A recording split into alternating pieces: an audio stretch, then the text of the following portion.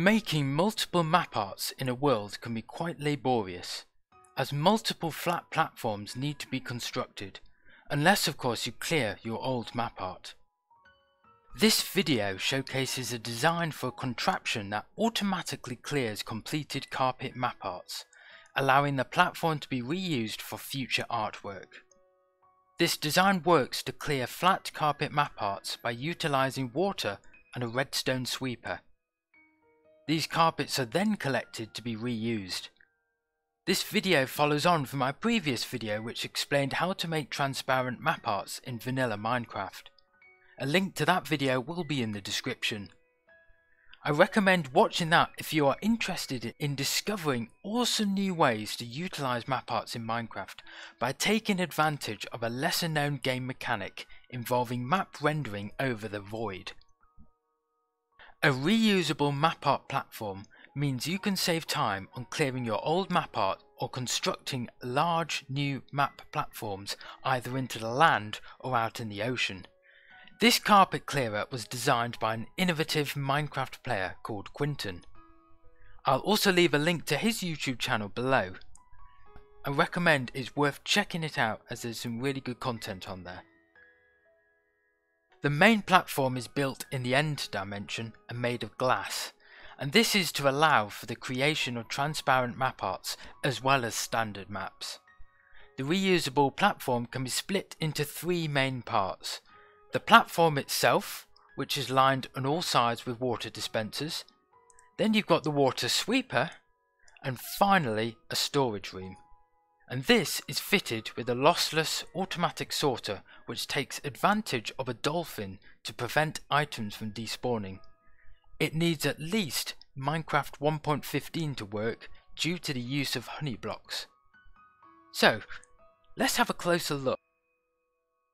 This specific platform has been adapted from Quinton's design with a focus on ergonomic design and ease of use, and is great for use on Minecraft servers as a public platform. When you have finished your artwork and locked your map, you can begin to clear the platform. The button to power the redstone circuits is situated below in the centre of the platform to prevent the sweepers from unloading and breaking. The button causes a very brief signal to reach this small circuit with 3 dispensers. This directs the redstone signal to the side where the sweeper is located, which depending on the last use could be the left or right side. There is a small delay to the signal before it reaches the first dispenser, which in turn updates the observer and triggers the next dispenser, and so on, resulting in a chain reaction which triggers all the dispensers on 2 sides of the platform. This water moves across the platform, breaking all the carpets in the process. And when the last dispenser is activated, the signal powers a powered rail which triggers the redstone sweeper to activate. The sweeper contains slime and honey blocks powered by 18 flying machine units, which allows it to reach the required length of 130 blocks. Directly underneath the sweeper is a row of blocks which remove the water as the sweeper goes past. The carpets are pushed into a water stream which sends them to the automatic item sorter. Any sort of glazed terracotta can be used to stop the sweeper, as this block cannot be pushed by pistons. Due to the number of carpets in use and the slow rate that the sorter works, most carpets do not get picked up immediately and instead just cycle around and around. Therefore, a dolphin is used, as when an item enters and then exits the dolphin's inventory, its 5-minute despawn time is reset. That means no items will despawn whilst being sorted and entered into storage. It is important that the orientation of the platform is correct and is built as shown. There should be a sea lantern in the northwest corner of the design. This is where you should position your schematic around. The red glass indicates what is known to some as the noob line.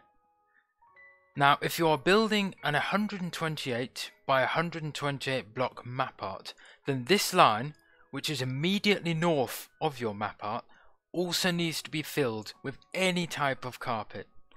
This is to prevent a small lighting issue from happening when the map has been rendered. If you found this video useful, please consider leaving a like or even subscribing to my channel for more Minecraft related content, such as tutorials and survival series. I have linked a schematic of this platform design in the description below. Whilst it can be built in any dimension, I would recommend building it in the end, so that you can utilise the platform for transparent map arts. If you have any questions or queries about this design, please leave them in the comments below. I'm interested to hear what your thoughts are with this design. This platform concept has enabled the production of map arts of all shapes and sizes to be built quickly and efficiently, and has helped spark a new era of creativity with maps.